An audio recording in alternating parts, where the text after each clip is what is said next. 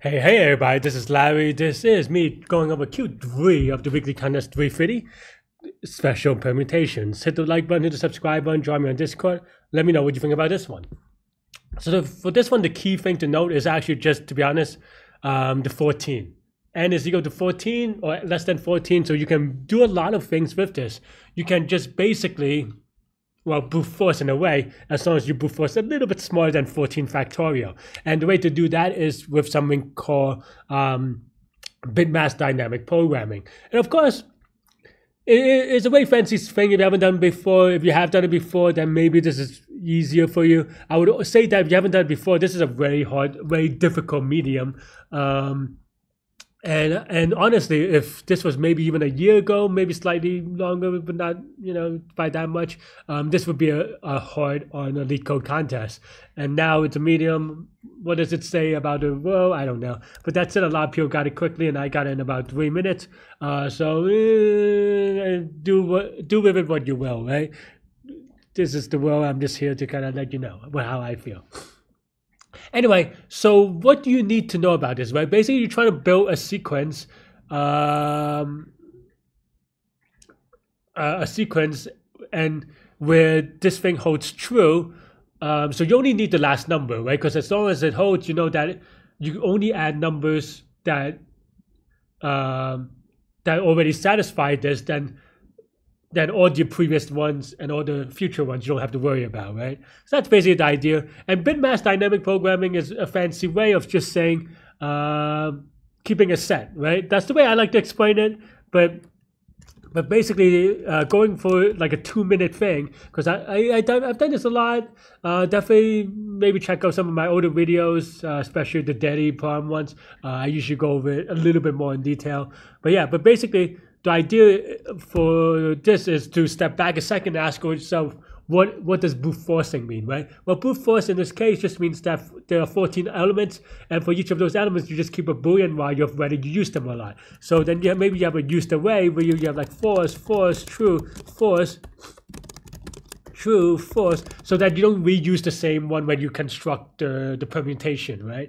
And of course, in this case, this means that one way they condense it down is just by, just replacing it by maybe a string, say. I mean, and now here you could be like, oh, let's replace it with binary true false instead, right? Maybe we could have skipped the last one. I don't know why I did it, right? And then now you'll be like, oh, wait, now we can represent this as a number, a binary number. So that's basically a bitmask. A bitmask is just something that is a Boolean array. That's how I always like to explain it, and I feel like people are catching on and accepting this way of explaining as well. I'm going to take all the credit for that one. No, I'm just kidding. But no, so yeah, and so whenever you see people do bitmask, this is all they're doing. There's nothing fancy. The only other thing is that if you do, all the other operations, like if you see funky, like mask, or something like that, right? It just basically, checks to see bits. And you could rewrite this, for example, is equal to if used of I. This is, is equal to used of I is equal to true, or something like this, right? So there are other things there are other bitwise operations, but that's really the tricky part about it. And then after that, it's just basically, like I said, you keep track of the last element in the permutation, and mask is equal to, like we said, the used Boolean vector, right? And that's pretty much it. Basically, if they're all ones, then we return 1, because that's a valid count. Otherwise, we go, right? We count for every number. If we haven't used it yet, then we check the condition to see if it's good. If it's good, then we set the bit or setting that value to true, and then that's it. And then we just kind of sum up all the counts, and then in the beginning sum up all the counts again, and that's all she wrote. Yeah, and remember to mod, of course. What happened? Oh, screensaver. Yeah, that's all I have for this one. Let me know what you think, and you can watch me solve it live in the contest now.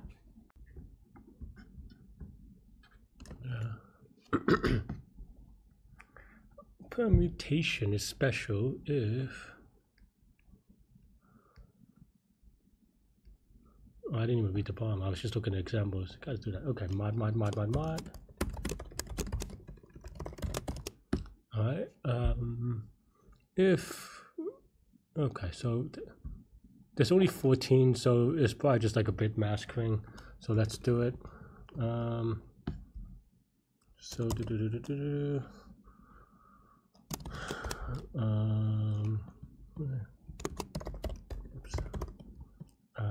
so the last number and index,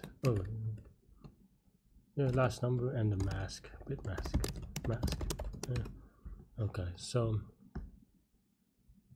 if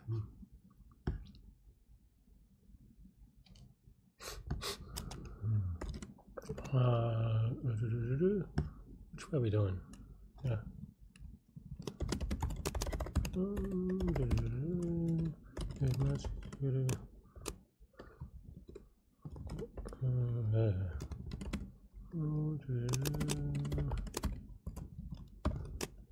More return 1, otherwise then just find the range of n if num sub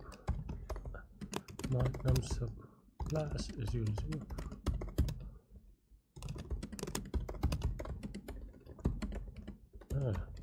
Cannot type today, then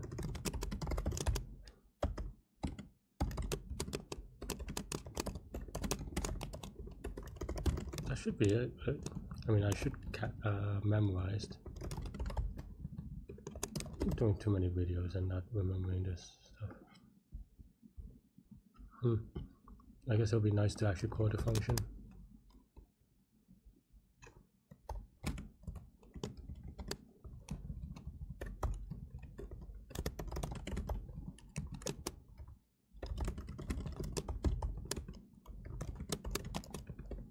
And of course, it'll be nice to do the mod, which is why I had that. Thanks, Past Larry and silly mod song. Recursion. Oh, I forgot to check. Forgot to check.